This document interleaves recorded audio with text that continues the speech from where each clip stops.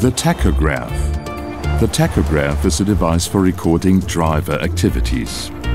Its purpose is to prevent drivers from getting fatigued and endangering road safety, and to ensure the respect of fair competition rules.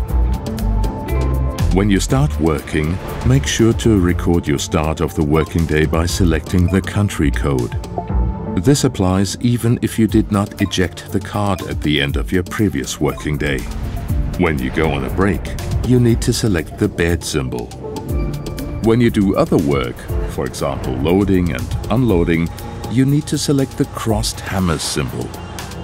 When you end your working day, you need to record it by selecting the country code, even if you do not eject your driver card. Correct use of the mode switch on the tachograph ensures fair competition and better working conditions for drivers. For more information, contact relevant authorities or visit Your Europe portal.